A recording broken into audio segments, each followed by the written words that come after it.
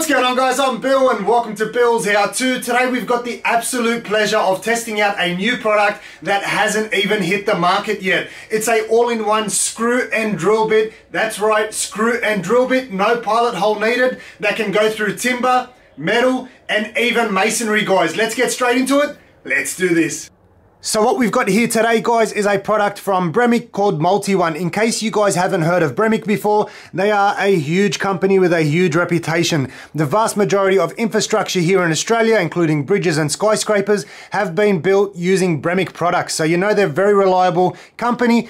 They've come up with a new invention here. We've got a all-in-one screw and drill bit. That means we don't have to create pilot holes. We can use the screw straight into the material. And when it comes to the material, we can see here metal, hardwood, softwood, concrete, masonry, plastic. Unbelievable, guys. This here is the screw that we're looking at. So we'll have a closer look at that in a second. But usually this is what I'd be using. So when we have a look at my storage organizers, I've got everything separated. I've got my metal screws here on the left, timber screws here on the right. I've got my drill bits in order to drill my pilot holes. But now we've got a brand new all-in-one product that can do all three. So if we have a close look at the threads here, we've got a very unique design on the Multi-One screw. On the right hand side, we've got a standard metal screw. On the left, we've got a standard timber screw. You can see here the threads are very close together on the metal screw. We've got a self-tapping point down the bottom, which means it's going to create the pilot hole for us. No pre-drilling required. Very similar to what's on the Multi-One. The timber screw, you can see the threads are a lot wider apart. On the Multi-One, you can see it's incorporated both the designs, plus we've also got a serrated section. So you can see there's little sections being cut out of the bottom threads. We're going to be able to get through that tougher material nice and easy. It's also got a section here with no threads so that we can squeeze those materials together. And on the top here, we've got little nibs. That's going to help us embed that into the material, getting a nice clean flush finish. If we have a look at the top here, it uses a star drive or a Torx drive bit. And the reason for that is because we're going to be putting a lot of force running through multiple materials. You want to prevent any kind of slippage or damage to the head. So that's the reason why we use a star drive here. Alright guys, let's get the testing underway. First thing we're going to check is if it does in fact create the pilot hole for us. The easiest way to do that is we're going to use some softwood. We've got some trim here and I'm going to put a screw really close to the edge and see if it splits the wood. If you don't create a pilot hole, generally that would split the wood. So what we're going to do first, start off with a regular screw. So we've got here a 30mm screw used for timber, and what we're going to do is see if it splits the wood without a pilot hole. You can see there, instantly split the wood. Let's take this one here out. Try the same thing with our Multi-One screw. So we're going to use a 30mm Multi-One screw once again. Doesn't seem to want to focus every time, but let's try this one here out.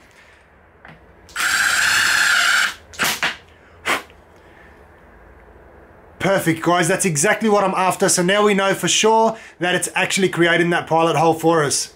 Alright guys, this time around we're going to test it out on some hardwood. We've got 20mm of hardwood here. We're going to double it up, making it 40mm of hardwood. We'll first try a regular screw and then we'll switch over to the Multi-One and see what kind of differences there are. So let's try this one here out. 30mm, typical timber screw. What I really like is the balance as well. You can see here there's a lot more play on the screw head compared to a Torx drive. So a Torx drive is a lot better, especially when it comes to hardwood. Even through that, we've split the timber once again. So let's see how much difference there is when we switch it over. So that one there's definitely gone through. So once again with the multi-screw, you can see how much better that one there just sits in there. I can shake it around and the screw doesn't come out. You can see there, we've got that one there all the way through when this one here decides to focus for you guys. Doesn't seem to want to focus, but hopefully you guys can see there, it actually hasn't split the wood whatsoever and we've got a perfect little finish. So just in case you guys couldn't see it in the last video, we'll do it one more time. Regular 30mm timber screw, new location. And you can see there we've split that all the way across. Not very nice at all. Let's try it again with the Multi-One, switch over to the Torx.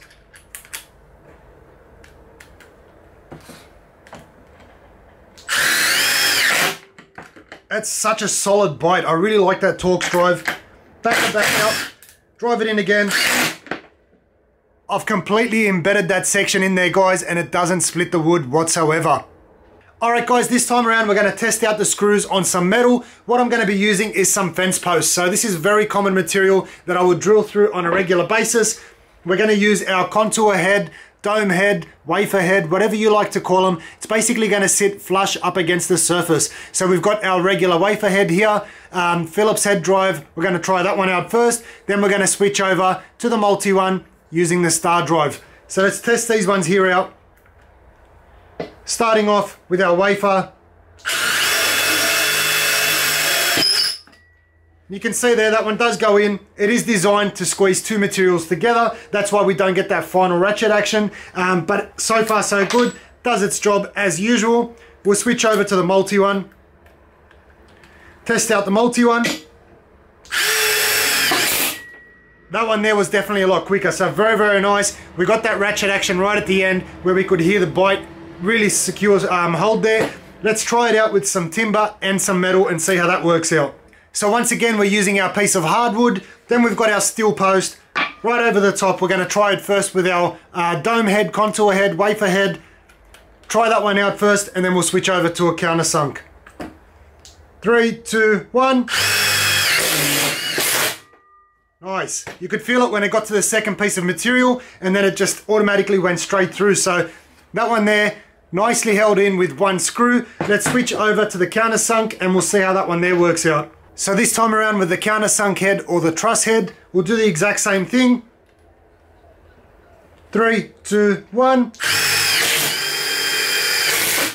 Wow. Now that, you can see how much pull that had straight through that material. Alright guys, this time around we're testing it out on masonry, and what we've got here is a concrete paver.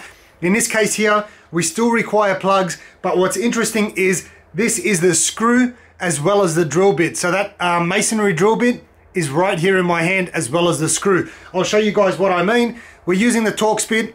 We've got it on hammer drive now. So you can see there we've got it on hammer function. What we're going to do is take that screw and create our pilot hole first and foremost. So now that we've got that hole in there, what we're going to do is back that back out. We'll take out the screw, and once that hole's been drilled, we can then take a plug, tap that into place, cut off any of the excess that you don't need in order to get it nice and flush. Then we're going to take the same screw that we just used as a drill bit, turn this one here back over to drill mode, and drive that one into the plug. There you have it guys, nice and tight. So this time around we're going to attach the hardwood timber to the masonry. Very common application when you're hanging shelves or picture frames or anything to a brick or cement wall. So what we're going to do in this case here is we're going to use the hammer drill once again, and we're going to use the countersunk head. So the ones also known as a truss head. Reason for that is we can embed that into the actual timber itself. So what we're going to do, hammer drill on, drive it straight through.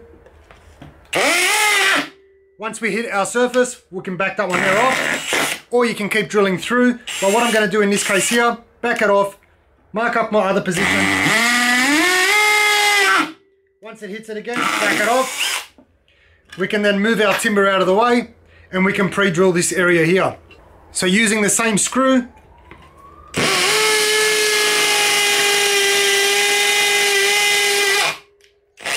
and then repeat the process on our other hole. And you can see there it's actually biting into the timber that's on this bench. Back that one there off. We'll take our plugs, tap them in.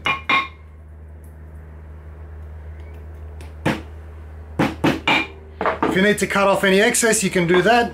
Put it back on drill mode.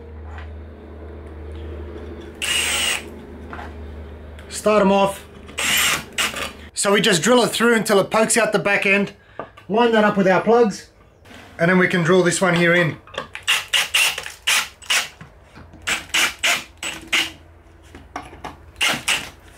And then we've got a nice secure timber to the masonry application. So there we have it guys. After all that testing, obviously this one screw can do 3 different materials. Nice and easy, simple little screw that's very, very handy to have laying around. in case you're not sure which screw you need to use or you don't have the right screw available at the time. One of these will get you out of trouble. So that's the multi-one screw from Bremick, guys. If you've got any questions, suggestions, any other follow-up videos that you guys would like to see or any other testing, let me know in the comment section below. Hopefully you guys have enjoyed the video. As always, like, comment and subscribe. Until next time, I'm Bill. Thanks for watching Bill's How To.